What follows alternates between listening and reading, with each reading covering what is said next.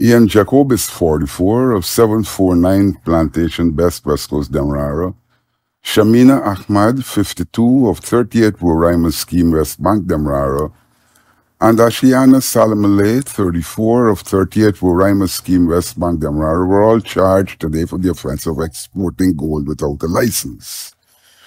The defendants appeared at the Diamond Magistrates Court before Principal Magistrate Judy Latchman.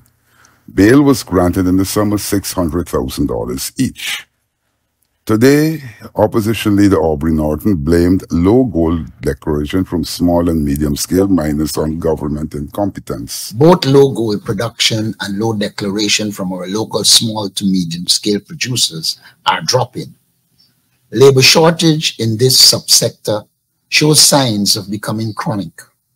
Smuggling and illegal trading are increasingly rampant.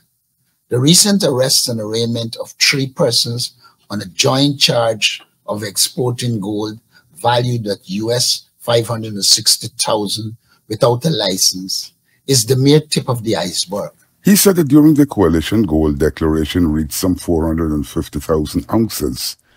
Under the PPP, it dropped to some 320,000 ounces. He said that the wages and salaries paid by the government forced people away from such jobs and toward the construction sector. An interagency task force should be assembled to address all forms of smuggling. Agency representatives should meet frequently and coordinate anti-smuggling efforts, emphasizing the sharing of information. The establishment of such a task force was critical to the coalition's effective anti-smuggling efforts. Norton said that his party doesn't anticipate any change in the attitude of the government.